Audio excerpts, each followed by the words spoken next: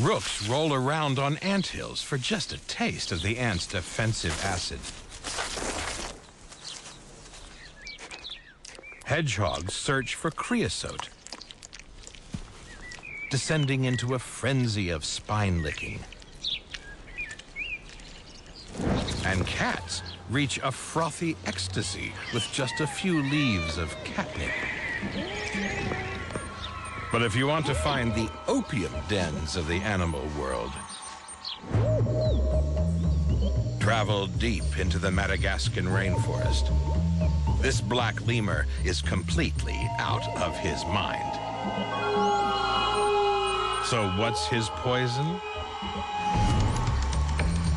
Giant millipedes. And they literally are poisonous. Gently biting the head will annoy a millipede just enough to push it into defense mode, pumping out poisonous chemicals, including cyanide.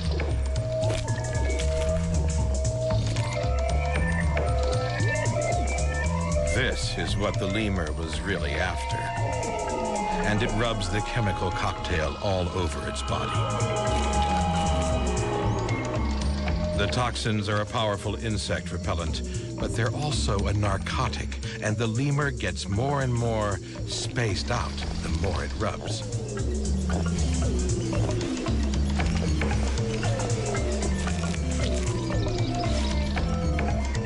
It's downright drug abuse. Black lemurs are millipede junkies, always on the lookout for their next multi-legged fix.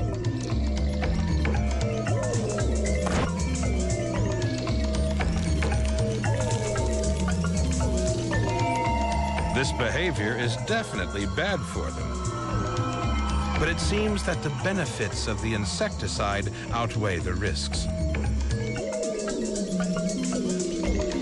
So it's actually an imaginative use of another animal. And there's little apparent harm to the lemur's millipede neighbor.